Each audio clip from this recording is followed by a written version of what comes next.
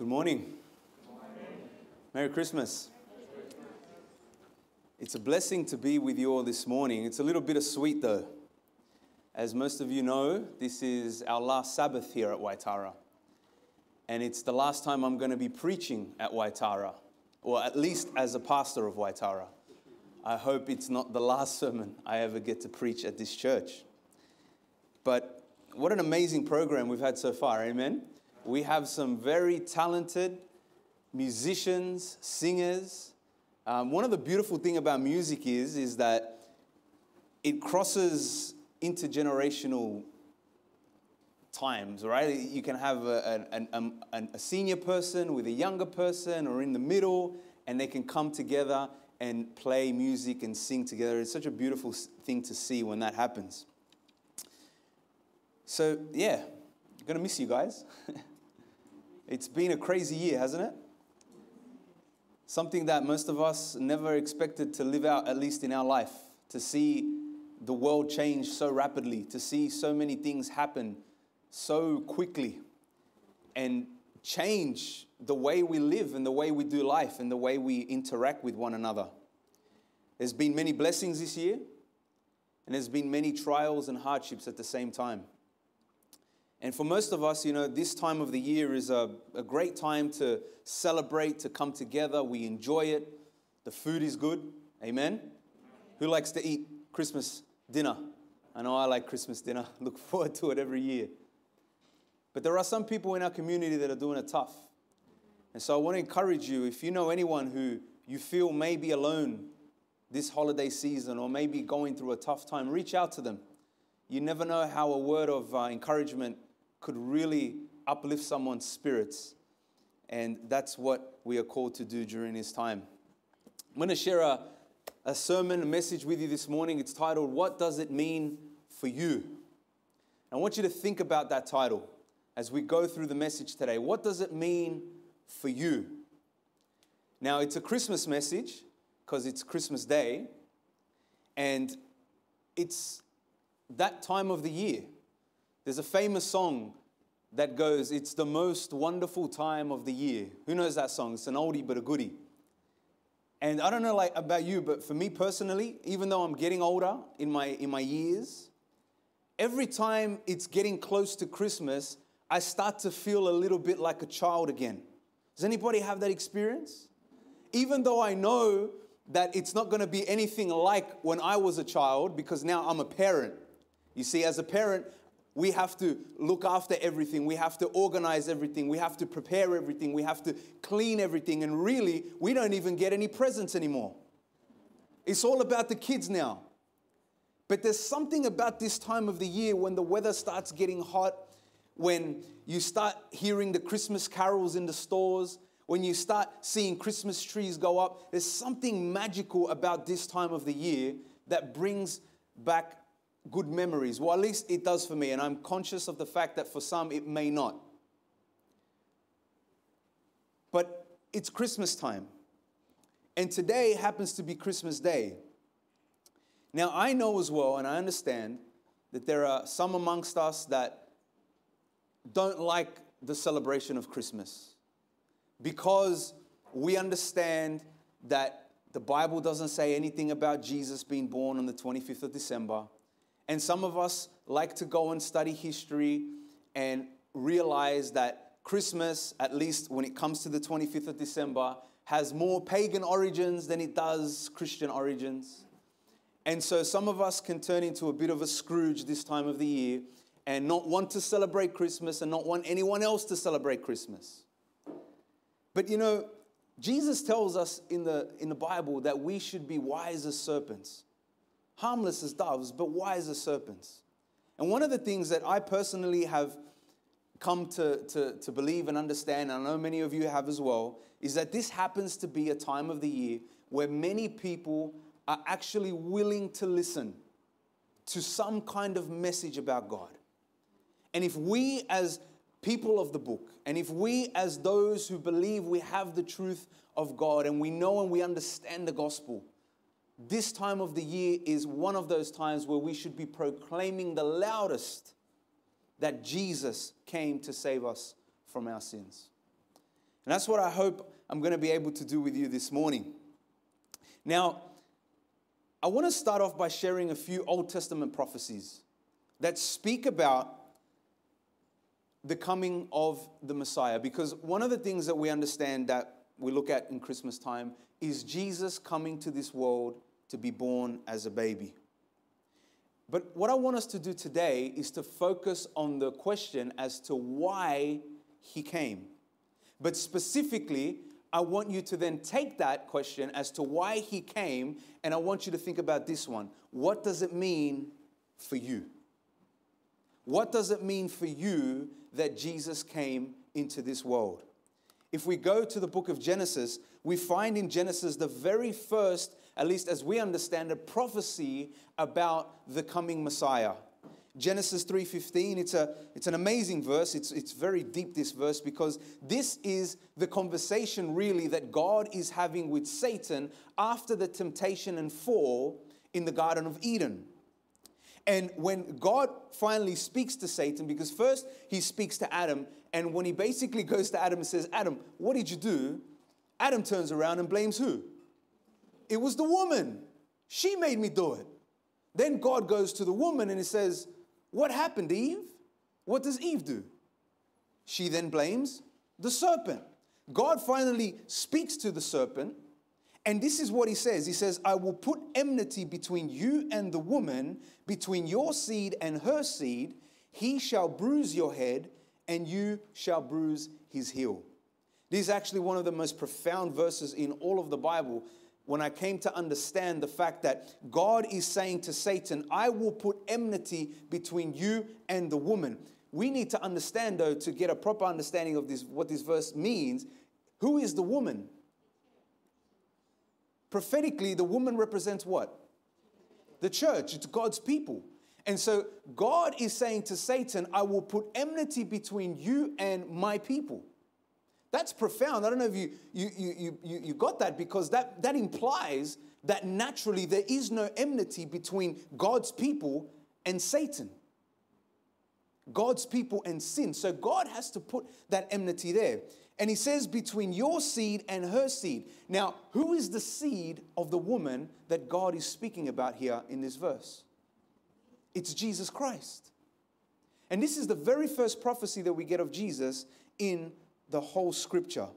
And it said that he will bruise the head of the serpent, and the serpent will only be able to bruise his heel. In other words, when it's all said and done, the seed of the woman will be more powerful, will be more victorious, and will accomplish more than the seed of the serpent.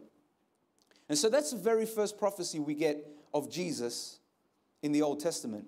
And I just want to share a couple more. I don't want to focus too much on this, but there's a couple more that are very important. Isaiah mentions the coming Messiah quite a lot. And in Isaiah 7:14, the Bible says, therefore the Lord himself will give you a sign. Behold, the virgin shall conceive and bear a son, and shall call his name Emmanuel. Now, we're going to read from the New Testament soon. And in the New Testament, it tells us what Emmanuel actually means. But here we see the prophecy of Jesus being born through what is understood to be that miraculous conception from a virgin. In Isaiah chapter 9, verse 6 and 7, the Bible says, for unto us a child is born, unto us a son is given, and the government will be upon his shoulder, and his name will be called Wonderful, Counselor, Mighty God, Everlasting Father, Prince of Peace. Of the increase of his government and peace there will be no end, upon the throne of David and over his kingdom, to order it and establish it with judgment and justice from that time forward, even forever. The zeal of the Lord of hosts will perform this. Just reading something like this, you can't help but start to understand a little bit as to how excited the disciples must have felt when they realized that their rabbi, their leader, their teacher was the Messiah that the scriptures would speak of. What he would accomplish, what he would do for his people, and how his government, once established, will bring forth a peace of which there will be no end. And you know, as Seventh-day Adventists, this is something that we long for. We can't wait for the day when Jesus comes back, where everything on this earth changes, where all the bad things that are experienced and felt and suffered come to an end. And from that moment on, it will be peace, the peace that the Bible says surpasses all understanding, and there will be no end to that peace.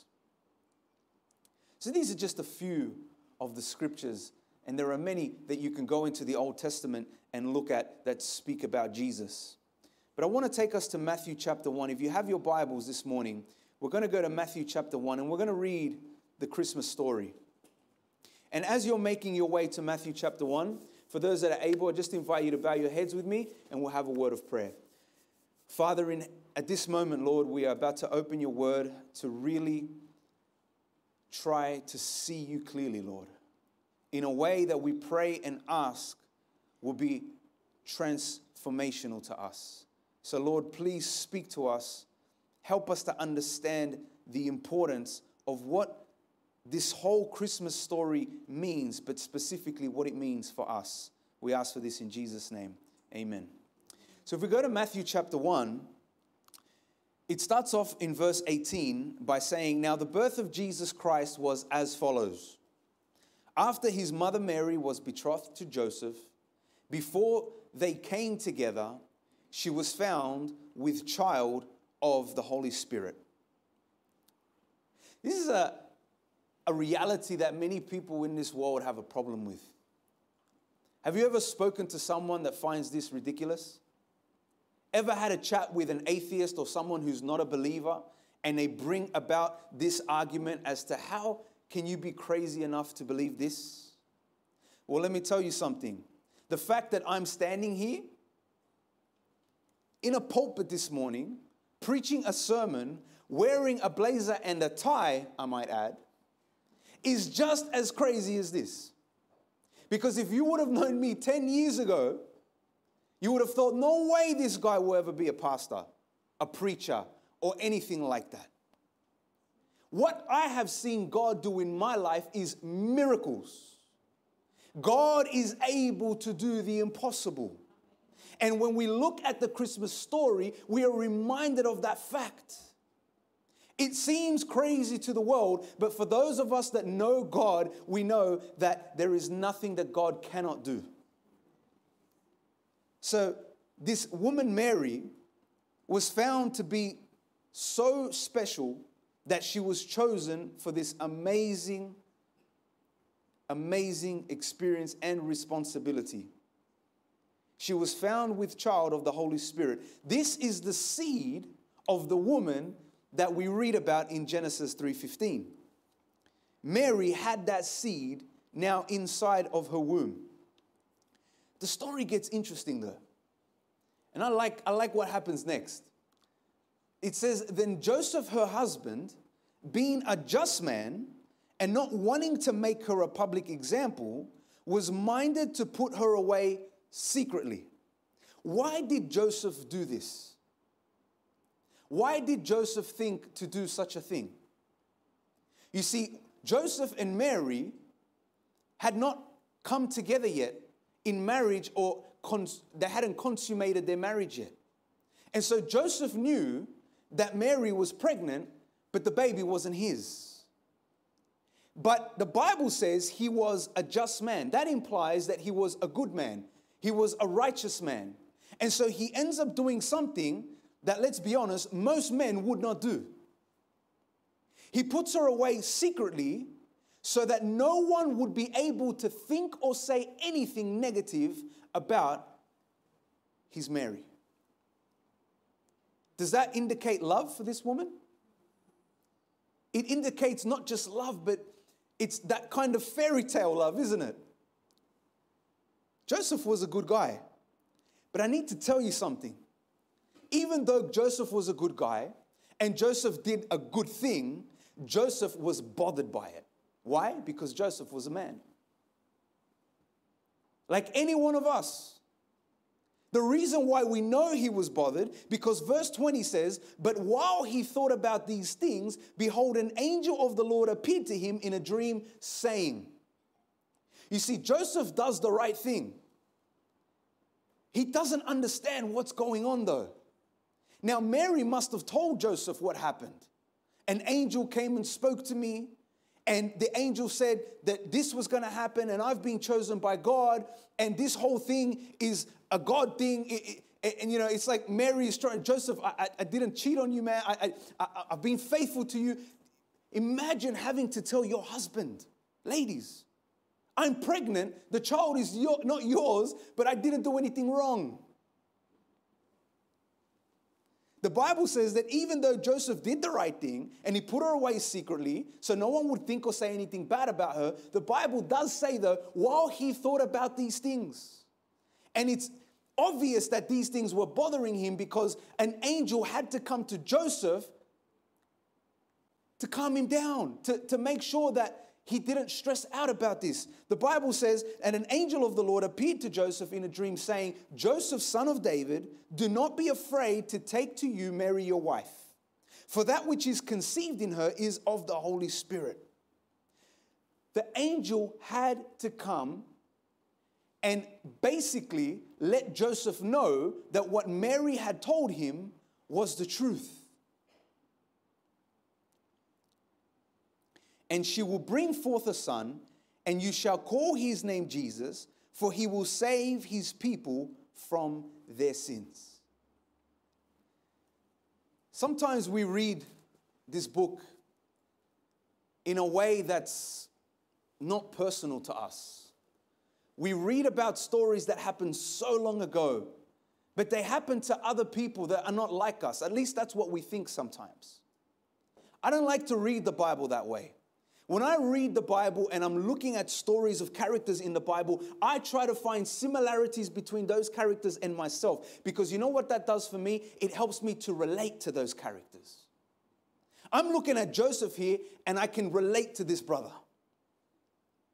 He was a good guy, but it was bothering him that his woman or wife-to-be was pregnant, and he knows that he wasn't the one that made her pregnant. So I can see how it's stressing him out a little bit, and I can relate to that because as a guy, we would probably be doing the same thing. But what's beautiful about this story is that God sees us in the middle of our confusions. He sees us in the middle of our stressful moments, in times where we don't understand, and what God seeks to do in those moments is to bring clarity and truth to us so that we may be able to move forward in faith. That's what he's doing for Joseph. He brings the angel, and Joseph is not just told that what is going on with Mary is of the Holy Spirit, but then the angel goes forward and says, listen, that son which she's going to bring forth, which is ultimately going to be your son as well, you are going to have the responsibility to raise this boy as a father. You are going to be his earthly father, but you need to understand that this boy is not just going to be any boy. This boy, his name is going to be Jesus, and he is going to save his people from their sins. What a responsibility. And then he goes on to say, so all this was done that it might be fulfilled, which was spoken by the Lord through the prophet, saying, behold, and we read this in Isaiah, the virgin shall be with child and bear a son, and they shall call his name Emmanuel. And now we get the translation, Emmanuel, which means God with us. What a beautiful insight into the God that we serve. So many people throughout history have had this view and idea of God as being some distant entity. That maybe he created this world, but He's not close to us. He doesn't feel what we feel. He doesn't understand what we go through. He's up there in heaven somewhere doing his own thing while the rest of us are down here living in this messed up world. But you see, the Bible tells us that that is not the God that created us. The Bible tells us that God didn't just create us, but he created us specifically for the purpose of relationship. That was the reason why he created us, to love us and to be with us. This is the reason why when as a husband and wife, we leave our parents and we come together and then we have children for that very reason. to love, to protect, to have a relationship with. But there was another reason why God wanted to be with us. And it was because of the condition that we found ourselves in. The Bible tells us that we have all sinned, that we all fall short of the glory of God. And because we have all sinned, the Bible says that the consequences, the wages of our sin is what? It's death. And so when the Bible says that Jesus will be here and he will come here to save his people from their sins, ultimately his mission and purpose is to save us from the consequences of our sin. To take those consequences upon himself. The story of Zacchaeus in Luke chapter 19 is one of my favorite stories in all the Bible, but I love what it says in verse 10. It says that the Son of Man has come to this earth. He has come here to seek and to save that which was lost. Now remember, what's the title of the message this morning? Does anyone remember? What does it mean for you? Keep that question in your mind as we proceed. I want to share one more scripture with you in John chapter 1. John chapter 1, the Bible says, in the beginning was the Word, and the Word was with God, and the Word was God. He was in the beginning with God. All things were made through him, and without him nothing was made that was made. I remember the very first time I read these verses, it blew my mind to realize that Jesus, because when we go down to verse 14, and we'll come there in a moment, it reveals that he is the Word, that Jesus was the one who created the world. Sometimes we have this idea that Jesus didn't come into existence. And I've had conversations with a number of kids about this. They have this idea, and sometimes even adults too, that Jesus really didn't come into existence until he was born in that manger at Christmas time. The Bible tells us that before that happened, Jesus was already there. That's why when Jesus was speaking to the Pharisees, he said to them, before Abraham was, he said, I am. He's always been there. He was there in the beginning. He made everything. Nothing that was made, nothing that was created, the Bible says, was created without him. It says in verse 4, in him life, and the life was the light of men. In him was life, and the life was the light of men, and the light shines in the darkness, and the darkness did not comprehend it. And then it says in verse 14, and the Word became flesh and dwelt among us, and we beheld his glory, the glory as of the only begotten of the Father, full of grace and truth. It's a beautiful verse. It says the Word, the one who was there from the very beginning, the one who created everything, the one who the Bible says knows how many hairs we have on our head. Even if we're losing some of that hair, he still knows. He became flesh and dwelt among us. Something he did not have to do. But what we come to understand is that the ultimate motivating factor behind Jesus coming into this world was love. And we often think about the purpose of Jesus coming into this world. And we always think about that purpose with regards to the fact that he came to save us from our sins and the consequences from our sins, which is true. That is why Jesus came. But Jesus didn't just come to save us from the consequences of sin. Jesus also came into this world to offer us a better life, to become transformed into his likeness. John 3:16 tells us this. For God so loved the world that he gave his only begotten Son, that whoever believes in him should not perish, but have everlasting life. Jesus' coming to this earth was with a purpose, and that purpose was to ultimately sacrifice himself for you and me. The Bible says that because of what Jesus did, anyone has the opportunity to be saved. That if you just believe in what he has done for you, if you believe it with all your heart, if you believe it in a way that transforms and changes you, you will not perish, but have everlasting life, a gift that we don't deserve. So, Jesus came to dwell among us. He came to save us from our sins. The Father loved us so much that he gave his only Son, Jesus, that if any one of us believe, we will not perish but have everlasting life. You see, so many times we hear these things, but we hear them thinking about how this applies to other people. Jesus came to save everyone. But can Jesus save someone like me? Jesus gave his life for everyone. But would Jesus give his life for someone like me? Someone as sinful, as messed up, as prone to fall back into sin as me? What I'm going to share with you now, and I want to finish this off with a final thought, because remember, I want to ask you this morning, what does all of this mean for you?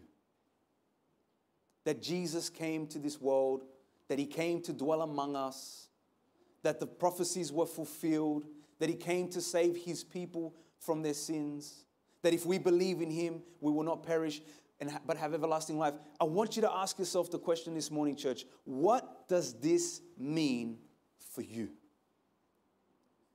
And I hope we can answer that question by looking at, for me, what for me is the ultimate Christmas verse. And it's not one of the normal Christmas verses that you probably hear, but it's found in the book of 1 Timothy. If you have your Bibles, turn to 1 Timothy chapter 1. 1 Timothy chapter 1, verse 15. One of the most profound things that the Apostle Paul said. For me, this is the ultimate Christmas verse, and it answers the question, what does this all mean for me?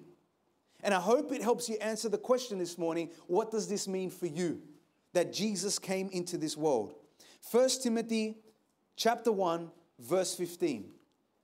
The Apostle Paul says this, "This is a faithful saying and worthy of all acceptance, that Christ Jesus came into the world to save sinners, of who I am chief." This moment, right now, forget about everyone else and think about what it means for you personally that Jesus came into this world. You see, the Apostle Paul dwelt on this question. He thought about it. And the conclusion that he came to was this. And he said that this was so profound that it was not only a faithful saying, but it was worthy of all acceptance. You know what that means? It means you need to accept this no matter who you are, no matter what you've done, no matter what your past, no matter what your background, no matter where you come from. This is worthy of all acceptance by everyone who has ever come through into this world. Everyone. And it's this, that Jesus came into this world. He left glory. He left majesty. He basically degraded himself, becoming a human being. And he did that. Why? To save sinners, of whom I am chief. You know, sometimes we may think we're better than others. But the reality is, brothers and sisters, that we're not. We're not better than anyone else. Every single one of us is a sinner. Every single one of us is in need of salvation. Every single one of us has weaknesses. We have propensities for certain sins. We are unfaithful to God at times. We do not live up to that standard that we wish we could, that we want to so badly. But you see, that's not a bad thing in and of itself, because being reminded of this reality should keep us focused and dependent on our need for Christ. When I'm reminded constantly of how short I am, I fall. I'm not that short. I know I'm Hispanic and, traditionally we're known to be quite small, but when I'm constantly reminded of how short I fall, it brings me back to my knees. I got to tell you, my daughter, she played violin here today. This is probably the biggest crowd she's played in ever. She was very nervous. I was having a chat with her before because she was nervous. And rightly so, I would be terrified too. But I was saying to her, you know what? You're going to play your violin today. You're not doing it for the church. You're not doing it for me. You're doing it for Jesus. And one of the things that you need to understand, and I shared this with her, I said, the same way as Daddy goes and preaches every Sabbath, I can't do this without Jesus' help. I am not worthy to preach the word of God. We do this because of what he's done for us. But we need to ask him, please help me. Help me to do this. I've been preaching for many years. It doesn't get easier. This morning, just even making my way here, it was hard for me. It was hard for me. And my wife can tell you, because she's with me every Sabbath as I'm on my way to whatever church it is to preach, how there's just something like not right with me. I'm more quiet than normal. I'm kind of like in my own little world. And my wife always asking me, are you okay? What's wrong? And I always say the same thing to her. I'm going to go preach now. And I don't feel worthy to step in that pulpit. I will never feel worthy. But you see, I've come to realize that that's a good thing. Because God forbid the day that I stand up here proudly thinking I am worthy. That's why I see someone like Paul, who is someone we look up to so much, who is a man who wrote most of the New Testament. Paul is one of the people that we get doctrine from. And Paul, we would think, is such a righteous, such a holy person. Paul would be the first to stand up here and he would say, I am a worse sinner than any of you. He says, Jesus came into this world to save sinners, of who I am chief. That for me is the most beautiful Christmas message of all. Because it tells you, doesn't matter how much you've messed up. Doesn't matter how much you struggle. Doesn't matter what you've done. Jesus came into this world to save a miserable wretch just like us. That gives me hope and encouragement. So I want you to think about that this morning. What does it mean for you personally that Jesus came into this world? Think about it in the context of your struggles. Think about it in the context of your weaknesses. Think about it in the context of how you keep messing up at times. In the context of your unfaithfulness. In the context of your unworthiness. Think about it. What does it mean that Jesus came into this world? Sometimes I get to this point where I feel like I'm not going to make it to heaven. Has anyone felt like that before? I'm not going to make it. I can't. How can God take me to heaven? I picture heaven, everyone's just perfect. And I look at me and I'm like, But then I have to remind myself, it's not about what I think. It's not about what I say. It's about what he says. The Bible says his name is Jesus because he will save his people from their sins. I need to remind you this morning, church, you are his people. He came to this world to save you. I'm reminded when I look at Philippians 1:6, which is my verse, and if there's any verse that I can leave this church with, hopefully having ingrained into your minds, it's Philippians 1:6. He who has begun a good work in you, he will finish that work. He will complete it until the day of Jesus Christ. Ask yourself the question this morning. Has Jesus begun a good work in you? I need to tell you that the very fact that you're sitting here this morning is evidence that that work has begun. He promises that he will complete it. You can't complete it, but he can and he will. What does it mean for you? I hope and pray that you are encouraged by this message as you meditate on the fact that, yes, Jesus came into this world, but he came into this world to save a sinner like me. Like me. May God bless you.